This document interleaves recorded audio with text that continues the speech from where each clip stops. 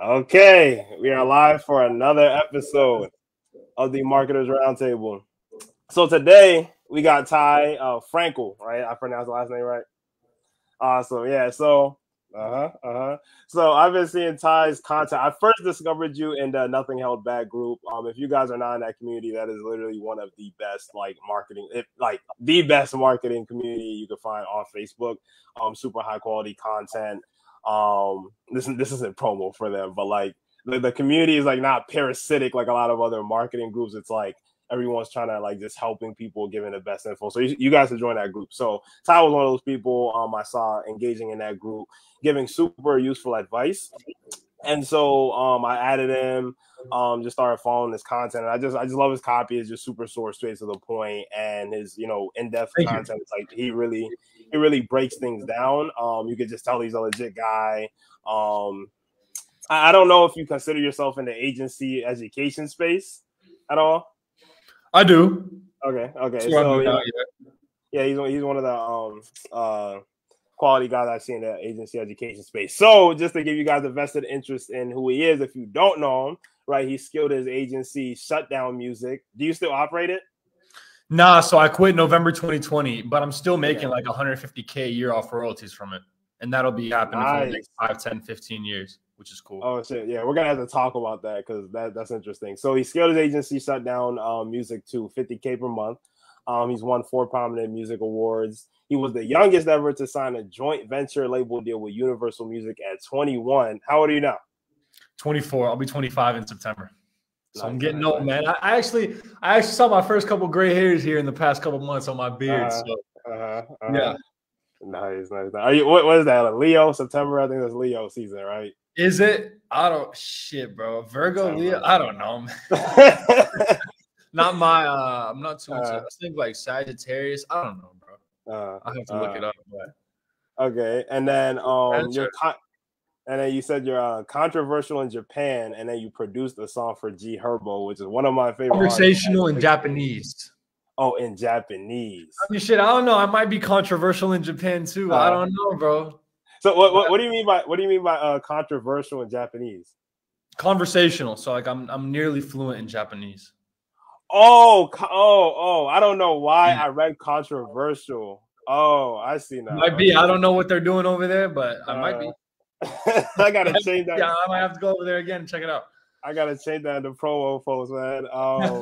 And then we're gonna be talking everything from personal branding, agency systems, and cold email. So when people ask you what do you do, what do you tell them? What do I tell them? So basically what I do is I help agency owners that are either starting from scratch or at 5, 10, 20K a month scale all the way to 50, 100K a month.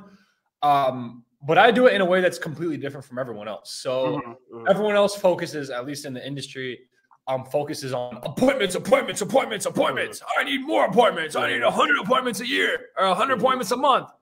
And it's like, well, bro, first of all, with Shutdown Music, I scaled my agency to 50K a month, whereas 5 clients were doing 80% of our revenue, right? Whereas we had like 25 clients. The other 20 clients were just there. We had a project with them once in a while. But how you scale in my eyes, and the most sustainable way to truly scale an agency is not to book 1 million appointments a month. You only need 5 or 10 appointments a month. Bring in 1 to 2 high quality clients every single month and have your deal size be 50K, 100K, 200K. And that's the easiest, most sustainable way to scale. And also you want to make sure you're getting results for every single client, getting great results, obviously, so they stay on, you have a high LTV. So that's what I teach people how to do, and cold email and through systems, bro. So I built over 300 systems in Shutdown Music. And that's what took me. I was stuck at 10, 15K for about a year or two. That's what took me to 50K within 12 months. It was the systems. It was the processes. It was hiring these A players and really scaling up that way. So that's the same shit I did with Shutdown Music. The same shit I used to scale is what I teach people how to do. And it's been working. So. Yeah, and that was the one thing I always got from your content. You're big on this idea of Fortune 500 systems. So you said you were stuck at 10, 15K. When did you realize like systems was your issue? How did you go about learning about it? And then you said you had 300 systems. Like, where are you building that? Talk to us about systems. Dude, 1,000%. So Dude, I was stuck with shutdown music. This was probably 2017, 2018. I was living in Thailand at the time. I lost like $127,000 in crypto at the time. And I thought I hit the pinnacle with shutdown music, right? I thought 10, 15K, we cannot scale this thing further. Maybe 20, 25K. The royalties were going to keep increasing no matter what, right? Until I read a book called Built to Sell by John Warlow, I think is the name. Right. I read that book and then I listened to a podcast by Naval Ravikant. You know Naval? His name sounds familiar. Okay. NAVL space RAVIKANT. He's like the Silicon Valley angel investor, philosopher type of guy, incredibly smart. He has to be over 150 IQ. And I listened to a podcast he did, and he's like, if you are in an industry, right? At that point, I was in music for 7 years since I was 14. I was 21, 22. If you're, or I was maybe 20, 21. If you're in an industry for that long, before you switch industries, right? Before you switch industries, before you try something else, you need to juice everything you possibly can out of that industry. You built up all these relationships you have. You built up all this trust, all this knowledge. If you switch industries, you're going to need to rebuild absolutely everything, right? So that made me think like, whoa, that blew my mind. Like, okay, maybe I could take this shutdown thing further. And then that combined with Built to Sell by John Warlow, which basically taught you how to build bare bone systems. It taught you how important they are in terms of selling your agency. At the end of the day, in terms of building something very efficient and scaling up, those two things really gave me a mindset shift. And I was like, all right, fuck everything else, right? I don't know if this is a PG show or not. Nah, go ahead. Who gives a shit? It's Facebook.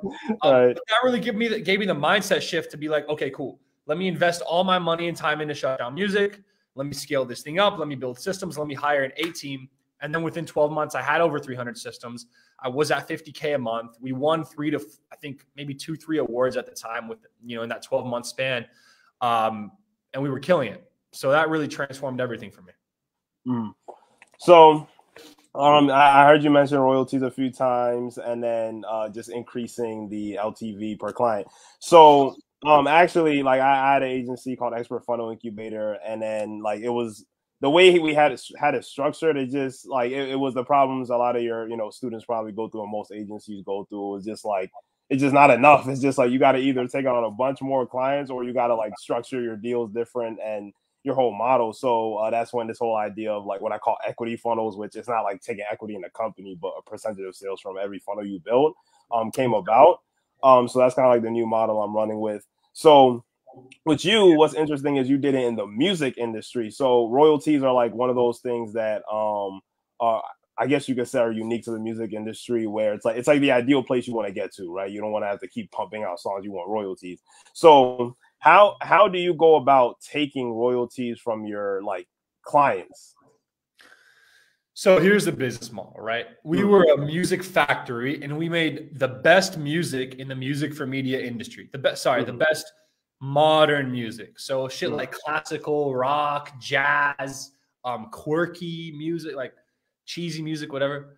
We didn't do that. We did hip hop, pop, electro, R&B, the shit that I like, the shit that I grew up with. I was good at producing. I was good at executive producing. We eventually made that. So basically, we made as much high quality music as possible. And we had clients like Warner Chappell Production Music, Red Bull Sound Supply, Universal Production Music, Sony, BMG, all the big labels, and then probably 15 to 20 independent labels that we made the music. We sold it to them, right? So they bought it from us. They paid us from anywhere from $100, maybe $200, the low end, to $1,500 per song up front. They bought the song. We sold them the rights, right? It was their song now. They bought out half the royalties. So in music, there's royalties. There's a 50-50 split. 50% goes to the publisher, whoever publishes and sells the music, right? 50% goes to the writers, whoever made the music. So we sold the music. Now, whoever we sold it to, now they have the publisher share of the royalties. So they have 50%. And then me, along with our musicians, shared the writer's share, right? So we sold it to them. They paid us up front $200 to $1,500 a song, mostly around $500 to $1,000 on average, the median, right? And then they took that music and they put it. Their clients were TV studio or TV production companies. Their clients were video game companies. Their clients were movie studios. Their clients were ad agencies. And they always got emails. Hey, I'm looking for a song that's like Migos, Bad and Bougie. Do you guys have anything that's like that? Right. So our music kept getting pitched and pitched and pitched and pitched. And since it was the best hip hop and pop in the industry, it got placed over and over and over and over again in pretty much every major TV network in the US, pretty much every major TV network really around the world. Tons of TV shows, tons of video games, tons of movies. To give you an idea, my last royalty statement was about 250 pages, and each page probably includes 50 to 100 different places our music was in. So if you do the quick math on that, that's over a 3-month time period. So it's like 10, 20,000 placements every 3 months or so. That was a business model. So we sold the music to them. They paid us up front. And then on the back end, we made these royalties. And on the back end, as long as the music keeps getting played on TV, radio, commercials, whatever, I'll still keep making money. And so will the musicians that, that help us make the music that we sold. I love that. Like everyone eats, right? I'm big on win-win situations. I love that the musicians and that everyone eats in that. So you're making songs. You're not like making just beats, because I know like people just. So probably half the music we made was instrumental, but where we really had a huge competitive advantage is we found like rappers and singers that were so good, like so talented. I'm talking like at a commercial level, and we were able to hire them and have that and make music. So we were able to make commercial quality music for about $500 to $600 a song. Right. Whereas if you look at Drake or Migos, whatever, they're spending 20, 30 grand to make a commercial song. But our music was 98% of the quality theirs was for $500, right? So that's where our huge competitive advantage was. And a big piece of that was obviously the singers and rappers. Yeah. And I love that you're in the music industry, because, again, before I said before the interview started, I talked about how I don't know if you're used to seeing, but I'm used to seeing a bunch of people who have agencies around helping coaches and consultants. And again, it's like, whatever, you charge them X amount of dollars for whatever period of time, no sort of revenue share, no like seeing your way out. It's like you just got to keep on taking more and more clients. So it's like a day job, basically. At that point. Yeah. So like, how did you end up being in the music? I don't know if I asked this. Like, how did you end up being in the music industry for your agency? Ooh, dude, I'm 24. When I was 6, my dad shouldn't have done this. I guess, he introduced me into hip hop, and then ever since then I was, I had a CD player, and I know I had Eminem, Curtain Call, I had Lil Bow Wow, I had Busta Rhymes, I had Nelly Sweat, Outkast, Stankonia, all these like hip. I don't know if you're familiar with any of these. Oh yeah, of course. Yeah. Stankonia was my shit, bro. Like B.O.B., Miss Jackson, So Fresh, So Clean. Anyways, I used to play that on my CD player all the time, and I was always into hip hop, like since I was a young kid, since I was 6, right? So then when I was 13, 14, what was first? I joined an underground hip hop forum. I was heavily into like lyrical, conscious underground hip hop. And then I started a hip hop blog called Dungeons of Rap. Right. And I ran that for 6 months. I interviewed some pretty famous underground rappers, people like Masta Ace, who's Eminem's idol, actually, people like Dice Raw from The Roots, a couple other known guys, not mainstream known guys. But I didn't make any money from that. I made $20 in 6 months, and I didn't even take the money out of Google AdSense because I had to submit ID verification shit. I was like 14. I was like, fuck this shit, all for $20. Stopped doing that. And then some people on the forum I was on, it was on Yahoo Answers, started producing music. And I was like, whoa, you can actually produce. You don't have to just listen to it. You can make it.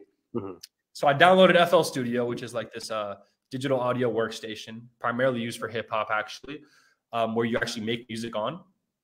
And I fell in love, bro. So like the first day, I think I downloaded it. I sampled a Teddy Pendergrass song. I don't know if you know Teddy Pendergrass, but OG soul guy back in the 60s, 70s, him, Marvin Gaye, sampled him and fell in love with it. And that actually was May 5th, 2012 when I downloaded FL Studio. And since then, it's, it was go time. I fell in love with it. And that's what I kept doing for 8.5, 9 years. Nice. Yeah, for me, so I'm African, so a lot of what I listened to was like, music in Africa, and then a lot of reggae. So when I started listening to rap more, it was like 2K17. That was when I graduated. I'm 23, so it was around like 2K17. So it's like I'm familiar with some old school, but not completely. So it's like, yeah. But where you at in Africa? Africa's a big place. Yeah, for sure. Where are you at in Africa? Oh, you asked the question. Oh shit, I thought you said something else. Ghana. Dude, man. Ghana. I'm Israeli. Ghana and Israel. I remember Ghana, like they were in the World Cup in 2004, and I think like they scored a goal and someone put on an Israeli flag.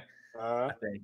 Oh wow, yeah, I didn't see that. From the last time I watched soccer, this is totally going left field. The last time I watched soccer, it was I guess it was against Uruguay, and then I was like they had cheated, and then we had lost, and it was terrible. They cheated on you? Yeah, it was like not on you. Yeah, one of the players they were playing the goalie, and they were using their hands to block the ball, and we should have won, but it was crazy. So I know, right? So. Okay, we talked about how you found your industry. We talked about your offer. Now let's talk about like you're big on cold email, right? So how do you do cold email? Like that's never been something I tried. Why are you so big on it? How did you discover it, et cetera, et cetera? Well, I'm so big on it. I think it's the easiest and most. I mean, I don't know how you define easy, but it's pretty simple once you understand it, once you understand how to do it. And it's incredibly predictable. And you can get like more so than Facebook ads, more so than SEO. You can really target who you get on a call with right? Very, very well. So it's like you're not going to hop on calls with anyone that's unqualified if you do it right? Because you literally choose every single person that you email. Right? You literally go and get their email, put it in your spreadsheet or whatever. How you do cold email is, man, there's a lot to cover. I don't know how long do you want this interview to be. I mean, generally like an hour, so we're like 17, so you can go ahead. I'll give you a short little framework. So basically what you want to do from a prospect's perspective, right? They're getting email. So the first thing you want to do is captivate their attention. You want them to actually click on your email. Okay, how do you do that? You have a subject line that looks like it's not automated, that looks like it's not salesy, right? That invokes curiosity, right? Subject lines like quick question are really good, or question for first name are really good, or quick Q, or just first name and a question mark, right? Invoke curiosity, get them to click. Now, the next thing you want them to do is basically when they click on your email, you want to show them, hey, I actually did a little bit of research on you. And by the way, this email is not automated. It's completely manual. I did research on you specifically. I found you, your website, your company, whatever. I know of you from someplace. And I believe that I can help you. Okay. I can help you, not your niche, not your market, you as one single person, right? So to do that, typically you want to have a greeting. So hey name or hi name. You can also just say name. You can also switch it up, right? Don't be too formal. Don't say hello name. Don't say dear sir, dear madam. That's just incredibly socially uncalibrated. And then what you want to do is you want to have a personalized first line, right? So this is something that you say, it's typically a compliment that you give them, right? About a product that they have, or a case study that they have, or certain results, or a blog post that they wrote, or a podcast interview that they did, or whatever. You point something specific out, and then you give them a compliment, and you attach some kind of critical thought to it, right? To where that line that you just wrote, you cannot take that line and send it to any other prospect. Okay. So once someone reads that line, they know, okay, this person obviously did their research. They checked out this piece of content or this product or this case study, whatever. Okay, cool. Now I'm going to take them seriously because they're emailing me one-to-one, right? Next, what you want to do is foreshadow value. So what can you say quickly and concisely? Obviously, this email is not 1,000 words, right? You want to keep it typically under 50 to 75 words for your first email. And then obviously you want to follow up 5-10 times. Foreshadow value. So you want to write something that makes the prospect think, wow, this person can potentially add a lot of value to my life, right? If you don't do that, they're not going to respond to you. Why the hell would they respond? It's always a what's in it for me game, right? So you have to foreshadow a shit ton of value, not value like, oh, I could solve a problem that you're not even thinking about, or a problem that's not going to make a big effect on your bottom line. But you want to solve big, annoying, head banging problems, right? You want to foreshadow you solving a bleeding neck problem, right? That's a term of phrase by Dan Kennedy, which means like you need to solve the problem now and you're willing to pay a shit ton of money to solve it. You do that, you have some kind of CTA, and basically you want to get them on a phone call. That's your goal, right? You want to start a conversation, actually, right? Start a conversation and get them on a phone call. And if you're able to do that at a high level, if you know how to cold email at a high level, you can get pretty easily anywhere from a 1% to a 3-4% call booked rate, which means if you email 100 prospects, you're going to be booking, 1 to 4 calls, right? And if you look at the math, if you have a high deal size, that's at least 10K a month, if not 25, 50, 100K a month, it's incredibly high ROI because it really doesn't take much time to, first of all, get the leads, right? The list of people you want to email, write the cold email sequences, personalize them a little bit, and put them in some kind of cold email automation platform like QuickMail or like Lemlist, and get them off. So it's incredibly highly efficient level of client acquisition. And and you don't do anything with social media, because I know you wanted to talk a little bit about personal branding. I do. Or at least for Shutdown Music, to be more specific. With Shutdown Music, we got clients just through cold email. We did have an Instagram page, maybe 2-3 years into it. I did open up an Instagram page just to have that social proof online, because a lot of the time when we hit up artists, right, they're like, "Oh, Shutdown Music, there's so much skepticism in the music industry. You're like, how can I tell? Maybe you're just lying to me, or you're taking advantage of musicians, or how do I know you really worked with these people?" It's like, bro, really? Let me just create this fucking Instagram page and just send you there. And since then, we never had any issues with that. But we really just got clients off cold email. Shutdown Music, So, one thing I got from what you were saying with how you structure cold emails is use a framework that kind of really works in every medium, whether it's written word, audio, video, Facebook, Instagram. Russell Brunson talks about a hook, story, offer, right? I've been super big on like teaching people and like shouting at the top of my lungs that you need to focus on frameworks, because it really doesn't matter what medium you use. Like, it's a cold outreach on Messenger, same idea, same frameworks. And you also mentioned Dan Kennedy. How much do you study like the old school marketers? Dude, before November 2020, when I disbanded my music agency and I started going like hard on Twitter, growing my personal brand, I did not know a lick about traditional marketing and funnels and offers. And I mean, obviously I knew about offers because I had an offer, and I knew about cold email and systems and hiring and client relations and all the stuff that I teach now. But the more traditional direct response marketing world, I literally knew nothing about. Nothing, not a fucking lick.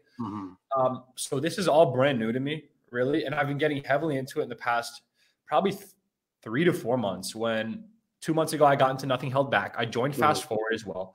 I've been binging the calls. Obviously Alan Sultanich. I think it's Sultanic. Sultanic. I think so. Titanic. Okay. Just been getting into that. Been reading a lot of books. So I haven't really been in that world as much as maybe you have, I would assume, and other people in our space and on Facebook have been. I've been in my own little world for 95% of my career. And I'm glad you brought that up, because I was watching a video by Alex Hormozy, and he was talking about how like he was already making a shitload of money before he even started reading the marketing books, sales books, and you were crushing it before you had to know all that stuff. And even though you may have been applying, I was reading books. Don't get me wrong. I was reading books, but they weren't like direct response marketing books. Right. But you were using a lot of the direct response marketing principles, and you were learning that just from experience, right? Or not just from experience, but probably mainly from experience. Mostly. So it just goes to show that take action, because I know people just overthink everything just in general. Like, oh, before I gotta go to the gym, I gotta get the wristbands and I gotta get a workout plan and everything. And like I even have, you know, some people I'm working with and talking to now, and they just overthink the fuck out of everything before they take action. When if you just you can start to see some results. So let me tell you something about that. That is a huge issue for me. On some shit, I just overthink to the max. On some shit, I take action and go. For example, for an example of the take action and go side of things, I started my Twitter account. Well, I started on Twitter in 2009, but I didn't do anything. I was like 11 or 12. I didn't do anything in terms of business until late November, so after Thanksgiving 2020. And I literally just said, "Fuck it, let me just go hard on Twitter." I got 3 million impressions my first month. I had 1,500 followers. Wow. I had 3 million impressions my first month. Every month after that was 6 million impressions or more. And I grew by 2,000 to 3,000 followers every month. June 2021, it was like 4,500. I discovered a couple things that make growth go crazy. All organic followers. I built an email list of 6,200 people. So obviously they were converting. I made over $250,000 in revenue in that 12-month span that I was on Twitter. And yeah, my first month I did 3 million impressions, and I didn't know shit. I didn't take any courses on how to grow on Twitter. I didn't really know what a personal brand even was, really. I didn't follow anyone. I did follow people with personal brands, but I didn't do any studying. I didn't do shit. I just said, let me just go and add a shit ton of value on Twitter and see where it goes. And I got 3 million impressions my first month. That's it. Wow. Yeah, tell me a little bit more about Twitter, because I've been, I hear about Twitter from time to time. I used to use Twitter. I was heavy on it. Even now, I do kind of use it just to kind of make quick posts, like a screenshot. But I actually want to go harder on it because I remember my friend, he owns a company called ThreadApps, NFT marketplace. He's killing it right now. But he was like, his first like come up was like on Twitter. He had like made like 50 grand in a day or something with an offer. And you know, with Twitter, it's like it's all super short form content. So like, what exactly are you posting on Twitter? You know, what was your strategy for growth, and how did you do what you did?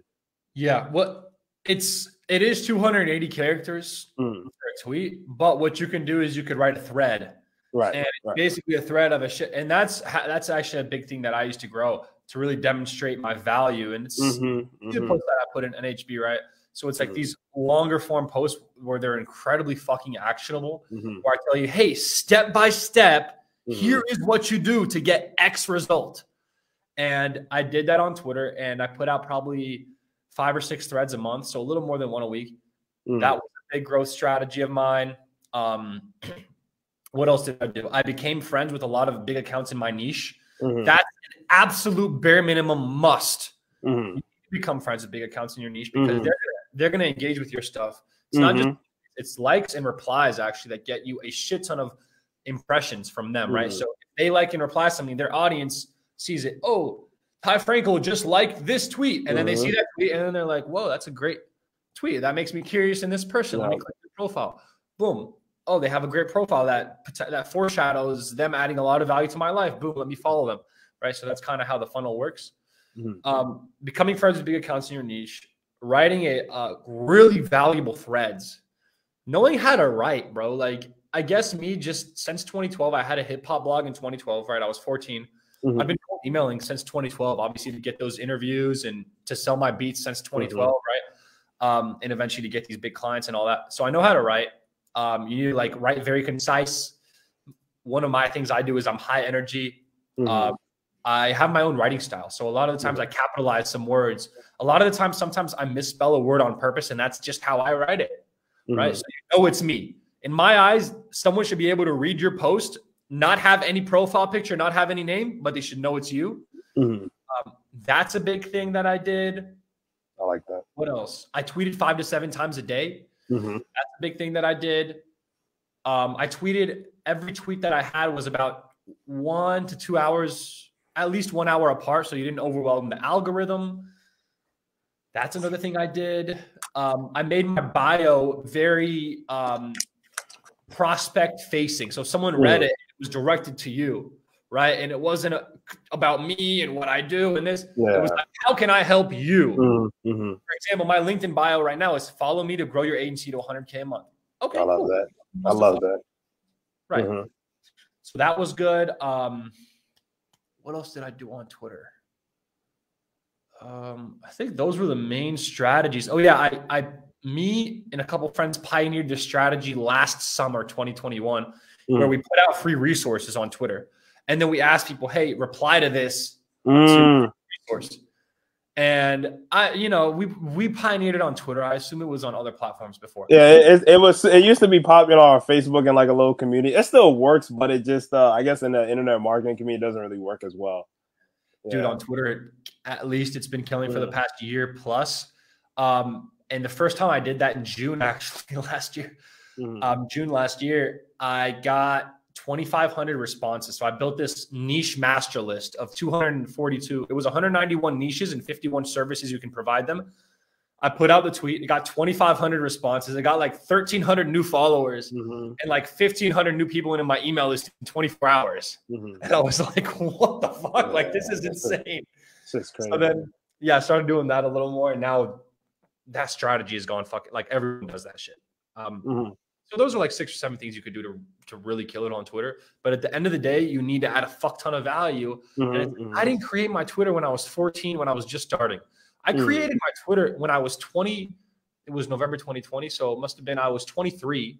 And I've already built an agency to $50K a month. I already worked with you. I already signed a joint venture label deal with Universal Music. I already built my, won 4 awards and worked with G Herbo and accomplished all this shit.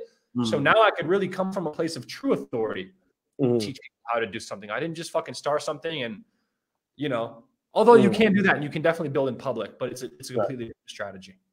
Yeah, you can build in public, like you said. You can document the process, right? The reason your content works, the reason it hits, the reason people even pay attention to what you say is because of your story, right? People don't care about your story until you've made it. But even in building, you're that's pretty much your story. Like, you're literally showing the story in real time rather than telling it after the fact. So I actually made a post about that where I said it's really easy to create content when you're doing your thing and you're actually like you're doing your thing, you're living it day by day, and you're not trying to like make up fake characters and fake stories. It's very easy to just like dump your thoughts on on your screen, right?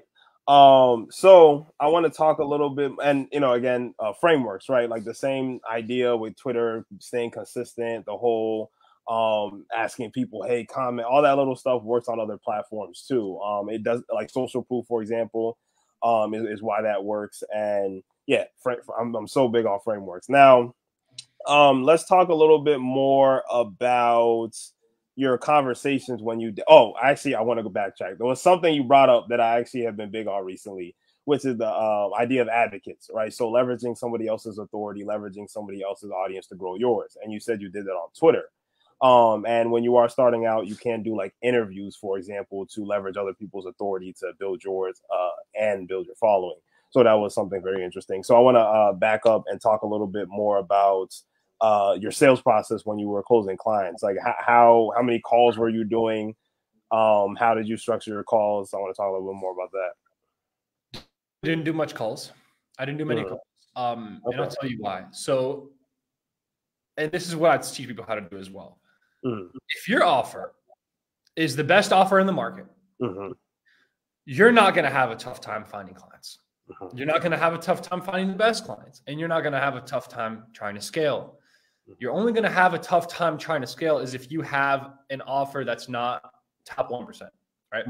So my advice, before you do anything else, get really damn good at what you do. If you're not really good at what you do and you're not getting clients, look yourself in the mirror and really analyze yourself and ask yourself, hey, am I top 1% in this market in terms of skill set? If not, then improve your skill set, then go out and get clients, right? Maybe as an agency, as a freelancer, sure, bring on clients. But we had the best offer in the market. We made the hands down objectively, like from my ear as a producer for 4.5 years, an executive producer for what, 3.5, 4.5 years or so, 9 years total in the music game. We had objectively the best modern music for media in the industry. So when I went out and I cold emailed Universal and Warner and Red Bull, listen, they might have not responded on the first email. They might have not responded on the second email. But I knew that as soon as they listened to the music, aka as soon as they took a look at your offer, right? Let's say you're selling an offer, they'd fucking fall in love with it, and we would end up working together. So that's what happened. And I didn't need to jump on calls because our offer was literally the music we made. So all I did was obviously send them a cold email using the framework that I use now, personalized, all that good stuff. And I included a link to a box folder, right? And that box folder included recent music that we just did, right? Or maybe it included recent placements that we just got, some big placements with Mercedes-Benz or Ford or Doja Cat or Fortnite or NBA 2K.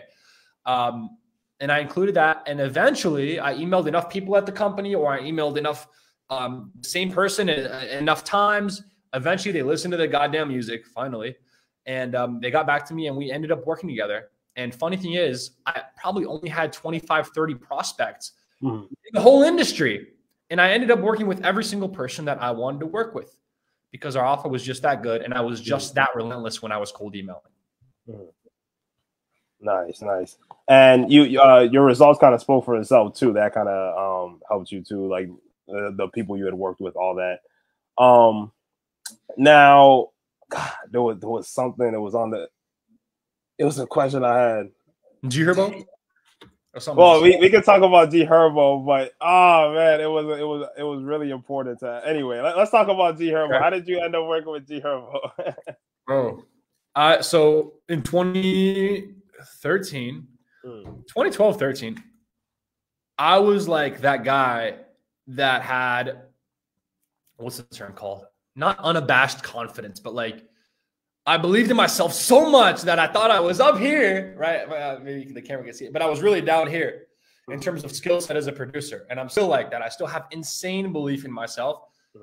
And I was like, dude, these beats I'm making are hot, bro. I was like 15, 16. And it's like they were trash. You can't be like, it takes 7 to 8 years to become a commercial level producer, right?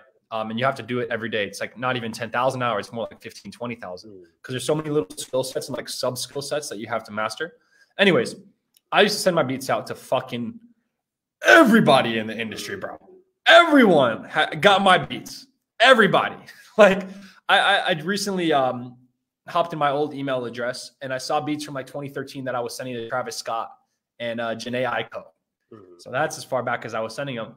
Wow. And one day I was working with this rapper. Fuck, what's his name? He wasn't that good, but he used to pay me for my beat. He used to pay me about $1.50 for a beat. Right. And I was 15, so I was happy, 15, 16. And I guess he listened to the G Herbo mixtape. And he's like, bro, I heard your tag on the mixtape. Like, is this you? And he sent me the link to the mixtape. It was called Welcome to Phazoland, right? I think. Oh, shit. Yeah. And then he sent me, like, the song was called Love to Stunt. And I listened to it. And as soon as I play it, I'm like, what the fuck, bro? Like, this is my beat. Like, this is crazy. Like, wow. I was like jumping up and down in the room and shit. I was so happy. And then it set in. I'm like, I should be getting paid for this shit. Okay, so let me go out and let me email G Herbo and like kind of like, what the fuck? Like, why didn't they even tell me? Right. So I was kind of mad. Like I was kind of happy and mad. It was like emotions, right? So then I went emailed Mikey Halstead, G Herbo's producer, G Herbo's manager at the time. And he got back to me like, yeah, bro, we used your beat, whatever. I'm like, why the fuck would you use this low quality version? I sent him like 128 kilobyte per second versions of the beat, which if you know anything about like the quality of like audio files, it's fucking super low quality. And they used that on the mixtape. And I'm like, bro, you could have just hit me up. I would have sent you the high quality, whatever. Anyways, we signed a deal that would have them paying me $250, right? And I'm fucking amped. And I'm like, hell yeah. Like I'm 15, 16. Like I'm so excited, whatever. Signed the deal, bro. I literally like had to go to fucking Staples and get the fucking contract printed out and fucking sign it and scan it and all this shit. So I ended up doing that and I sent it back to him. And then, bro, they fucking ghost me for weeks. And I keep hitting them back like, Mikey, yo, like I signed the contract. Here it is. Like, could you please reply? Whatever. Anyways, they don't reply. After about, I don't remember exactly how long it was, but maybe a month or two or something like that. I probably sent 4 or 5 email follow-ups. They didn't reply. I was like, fuck it. What can I do to actually get paid off of Love to Stunt, the song I produced for Herbo, right? Let me register it to BMI, which is, I think, America's largest royalty collection platform, right? There's BMI and ASCAP. Those are the 2 big ones. All the artists that you know, that you love, Jay-Z, Kanye, Ariana Grande, Justin Bieber, are signed up to either BMI or ASCAP. and I registered it with BMI, and I put myself, you know, I don't think Urbo's going to see this. If he does, well, you stole my beat anyway, so you kind of deserve it. I registered the song as 100% me. BMI. So I registered. Yeah, I'm like, fuck you, bro. Like, you didn't fucking, like, we signed the, you stole me, and we signed the contract, and you didn't pay me, bro. So, like, that's some bullshit. I'm 16. Let me get this money. So I registered the song, Love This Song, as 100% me. I owned 100% of the song. And shit, since then, I made like 4 or 5K off it in royalties. Nice. So in the end, I got paid. I'm sure Urbo isn't like. I'm sure he's made a lot. He's made a lot more for the other songs. That's dope. That was actually one of my. I think that might have been the album that put me on to G Herbo. That's dope. That's crazy, man. And my question came back to me. So I wanted to know: do you feel like it's supposed to be hard to build an agency? Because you said your offer sold itself. Your how you reached out to clients and got clients was super simple. You didn't have to do all the crazy sales calls. So do you believe it's supposed to be hard? Because some people, like, I'm sure, are struggling to get clients, and it's probably because of those things. Their offer sucks, all that. So what does hard mean? Like, if you're if you're not that smart, like if you're under 100 IQ, like, yes, it's gonna be hard. But if you and I'm sorry, but like, it might not be PPC, and I was about to say the R word, but like, you can't take a dog and have, you know what I mean? Like, IQ matters at some point. So you can't be stupid. If you're smart, like if you're highly competent, if you have a good work ethic, if you know how to discern good information from bad information, if you follow people like me and Desmond, right? And you consume the right shit, and you're an avid reader, and you're an avid, not just reader, but you take knowledge and you apply it, right? So knowledge is worthless until it's applied knowledge. If you do that and you're patient, and you try to master a skill set before you even really even think of creating a whole agency around it, you're going to do well. And it is going to be simple for you, right? But if you don't have those things, it is going to be hard or maybe even nearly impossible for you. So it depends on the situation. I mean, I'm a guy that I simplify a lot of shit, but then I overcomplicate a lot of other shit. But if there is a way to overcomplicate it. So many people are. I know for a fact to get from 0 to 10K a month, it's incredibly fucking simple. It's 100 emails a day for 2 months. Just craft a great offer that you make at least $25,000 LTV, right? Email 100 people, or not 100 people a day. Do email sequences of 4 emails to 750 prospects a month, right? That's 3,000 emails a month, 100 a day. Within 2 months, you're going to have 5-6 clients paying you at least $2,000 to $3,000 a month.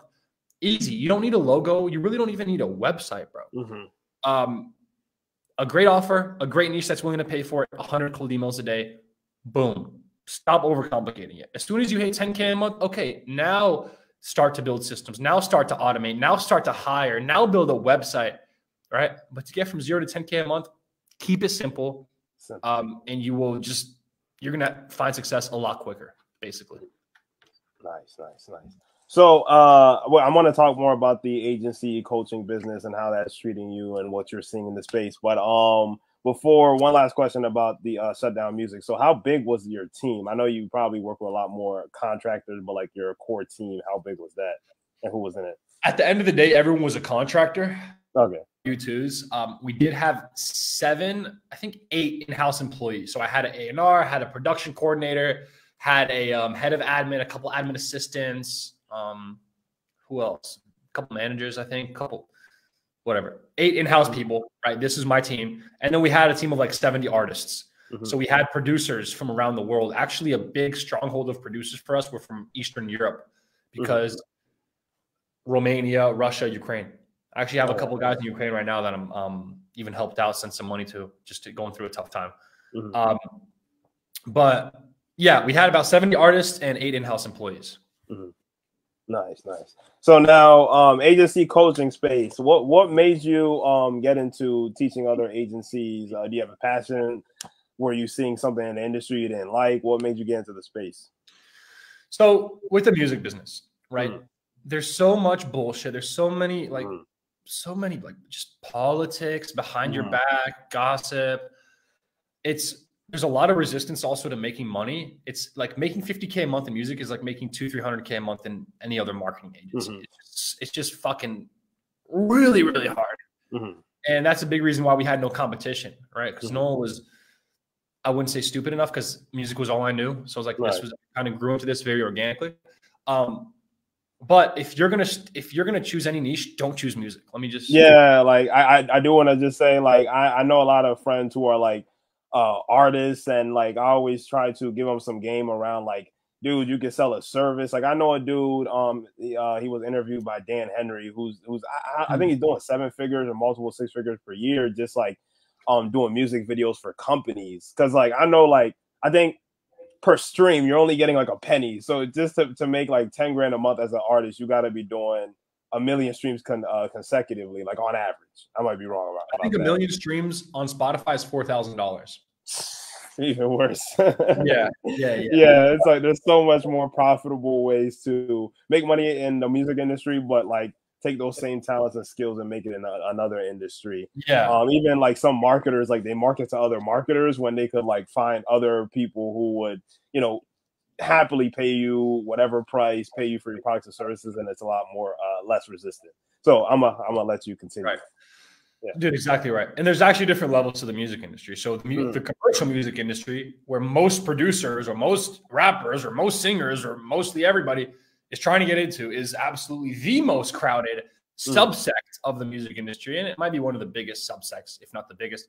But that's the most crowded. And it's like you have incredibly talented producers producing for 5, 10, 15 years, top of their game, right? Top 1%, top 0.1% that are in poverty, bro.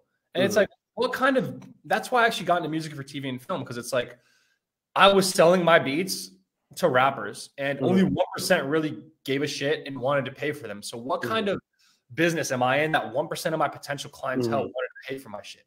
What kind of dumbass am I to stay in that business, right? Anyways, music for media was a little bit better, and then obviously other industries are a lot better.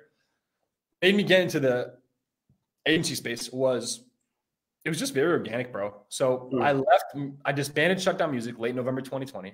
I knew I was going to make these royalties for 10, 15, 20 years. I didn't have to worry about money. My goal is 50 million by 30. So I did worry about money, but not in terms of a survival sense, right? In terms of like goal-oriented sense. And I was like, let me just go fucking hard on Twitter and see where it takes me. And I went hard, and people fucking loved it. And I believe, in my eyes, I truly created the best content on Twitter in the game. And I think my growth shows that I did in terms of the most value-packed content. And that's how I got into it. So we just really eased into it in a very organic type of way.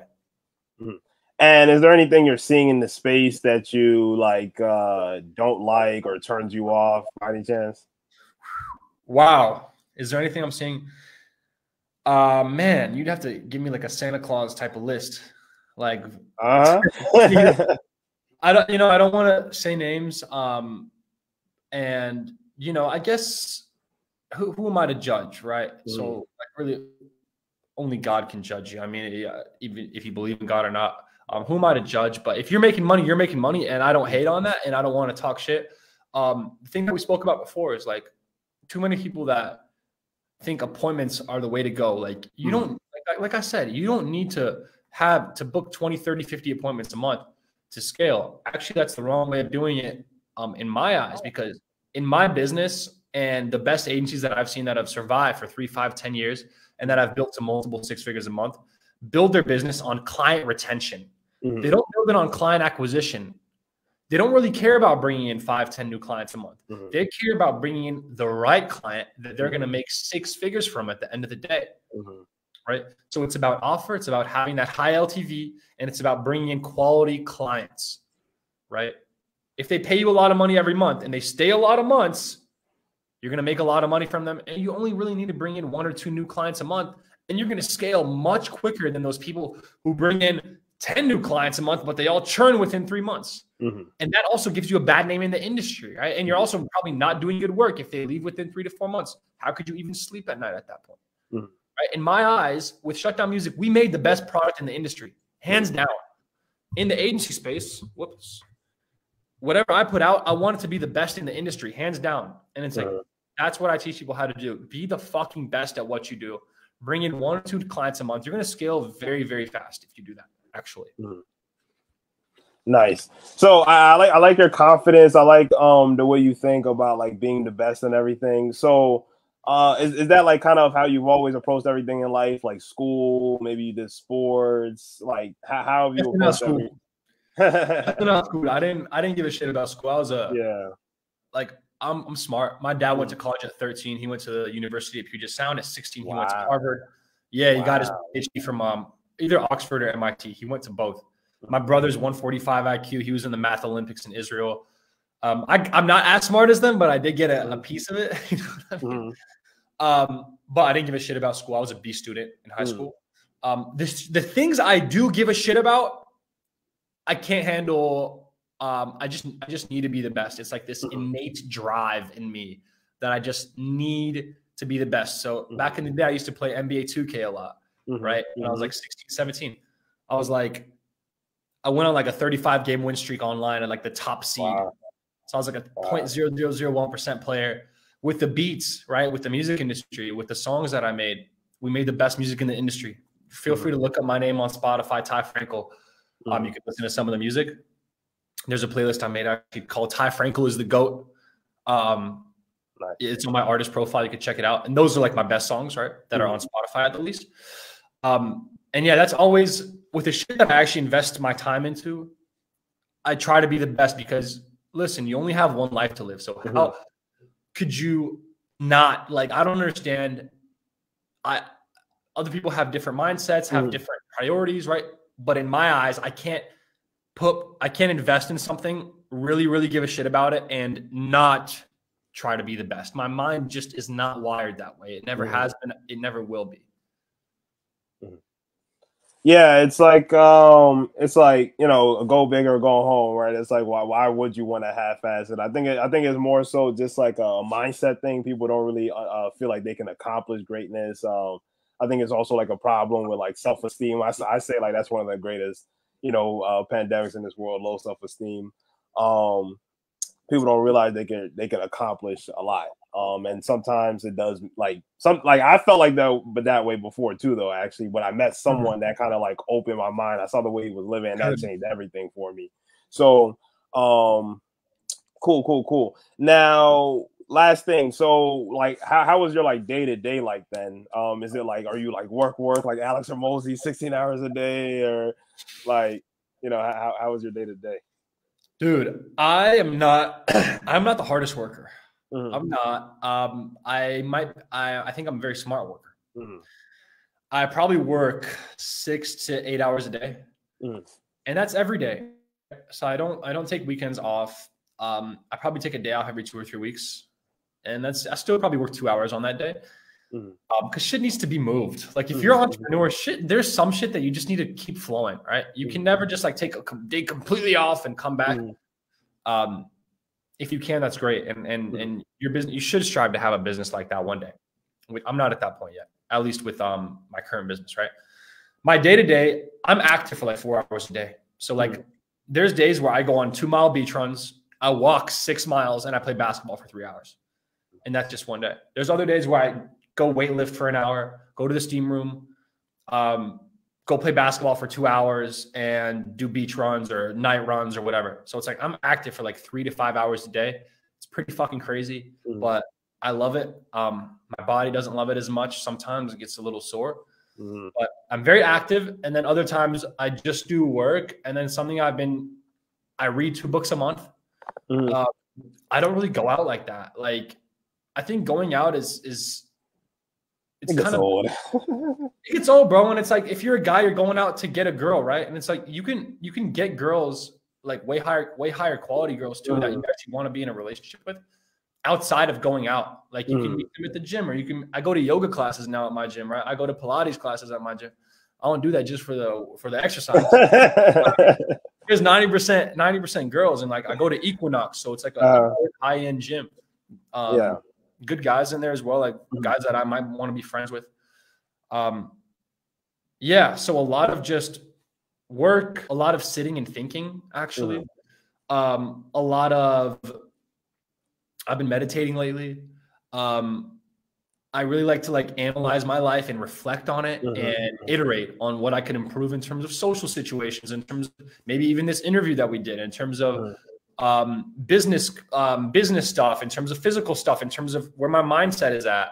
Because I think that's the only way you can improve. You can't just read or whatever. You have to actually experience and analyze and reflect and iterate right, to get real improvement.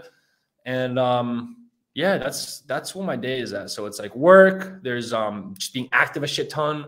Sometimes I go out with friends. Most of the time it's like doing something healthy, right? So I go and we work 2-3 hours at a cafe, right? We're doing Instagram stuff together, or we're doing boxing lessons together, right? My good friend Renee, we just did a boxing workout yesterday. When I do stuff with friends, it's mostly like healthy, right? Combined with the friendship. You know what I mean? I go play basketball. I have friends. I'm gonna go today. In 3.5 hours, go play basketball with a couple friends. So that's what my day looks like. That's dope. And then last question, actual last question. So what is your big why? Damn, man, my big why. Selfishly, obviously, I want to just have an amazing life, right? You have one, and we're in 2022. And if some disease doesn't strike me early, I get killed or something like that, right? If I live a long life, God forbid, knock on wood. We just want to have an incredible life, and I want to have an amazing family, and I want to have, I don't know the exact number, but at least 5, if not 10 to 20 kids. They don't have to be with the same woman. Wow. Yeah. That's a lot. Wow. And just teach them everything I know, and just raise some really fucking great kids that just help the world be a better place. And then also when I was little, when I was 7, my sister actually passed. She had a brain tumor, and there was a 90% chance she'd survive, but the doctors, if they operated on her, but the doctors just basically she died of medical malpractice at the end of the day. And she was 2 and I was 7. So obviously this really had a big effect on me, obviously, especially as a 7-year-old kid, right? Whereas your formative years. And my goal is to make enough money that if any one of my friends, if any one of my family is going through any kind of health problem, I could just be like, bro, here, take $10,000, get the best treatment possible. Let's not wait. Let's not take the chance that you might have something deadly here, and that these stupid ass doctors aren't finding it for you and aren't getting you on the right treatment or operating on you or getting you on the right tests or whatever. Because that's what happened basically with my sister. Oh, she'll be okay. She'll be fine. And a week later, take her back. Oh, she'll be okay. She'll be fine. And that's how it happened. Eventually, it was too late. So I just don't want that to happen to anyone close to me that I know and that I love. So I want to be able to make enough money to be able to provide that for the people that I'm close with. Yeah. If you would have asked me the question, I would have said the same thing, man. Because especially in America with healthcare not being free and whatnot, and just all the bullshit we eat and the lifestyle we live, things like that. I don't want to wish that on my worst enemy. But in cases when it does occur, it's like you want to definitely be able to provide and help with stuff like that. So we could go on for another hour, but if people want to learn more from you, they want to scale their agency to 100K a month. How do they get in touch with you? Where's the best place for them to go to learn from you? Man, best place, Ty Frankel on Facebook, at the Ty Frankel on Instagram. I just started my YouTube channel. I'm going to put a lot of stuff on there. I have a Facebook group. It's the $1M. So $1 million agency secrets.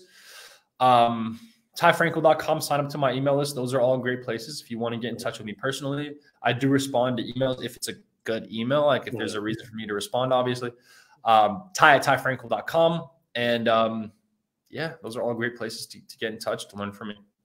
Awesome. Yeah. Make sure you use his cold email framework if you email him. And then I wanna see you dominate the YouTube space, man. Be the next Iman Ghazi, even bigger than him, right? It's Ty Frankel. Awesome. So with that being said, that's been another episode of the Marketers Roundtable. If you're watching this on YouTube, like, comment, subscribe. Facebook, leave a comment below.